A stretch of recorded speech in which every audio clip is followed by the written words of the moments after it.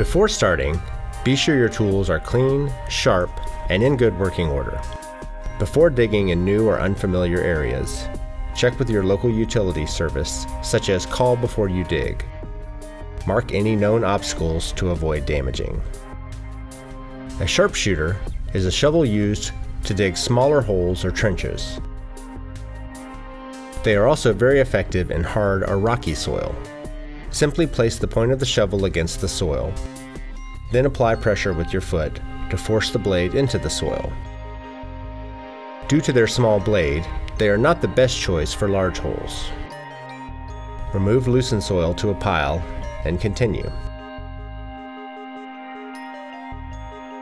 If you encounter resistance, do not force it, as you may damage roots, irrigation pipes, or other things.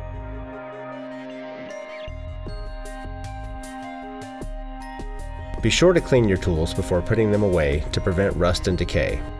A bucket of sand is a great way to remove soil from digging tools.